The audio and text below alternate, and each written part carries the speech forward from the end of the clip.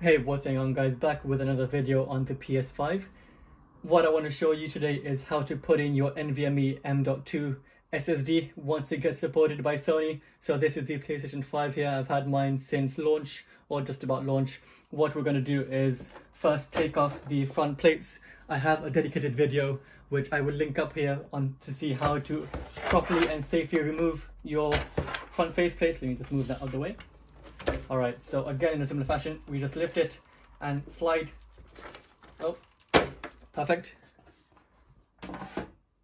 Bro, so we're going to turn it around, and this is where the NVMe slot is. So, bit of context, we only actually get about 600 gigabytes of usable memory on this thing, which is not enough. You use Call of Duty on here, you put Warzone, you put any other game on here, you're looking at 100 plus gig.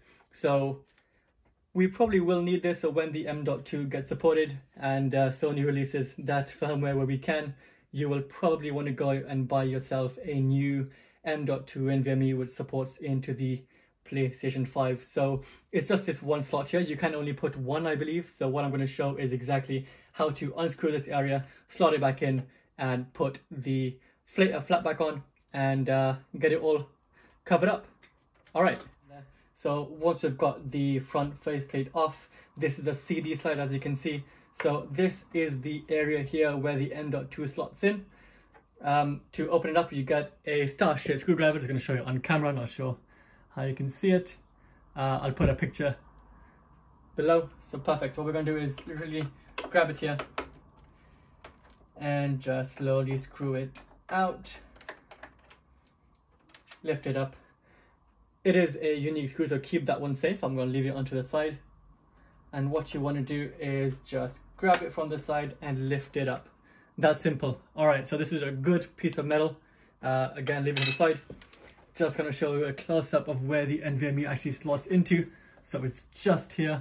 You just want to put it in to the side and slot it in. That's simple. Again, we're not sure when exactly the internal storage will be supported. Alright, once we're done, we're just going to use the same piece of metal. Notice the flap here, it just slots right into the slot here. Nice and easy. And close it down. Get your screw, put it in there, and give it a nice tight few turns. And that's it, nice and easy. I'm just going to put the faceplates back on. Again, there is a video showing how to safely do this. I'm going to do it very quickly here. So slot it in, slide, satisfying click. One more time, line up the PS logo with the corner. Again, slots in beautifully once I find the area. Perfect. And you're just sliding it in. Thank you for watching, and give it a thumbs up and subscribe for more tech tips and everything tech.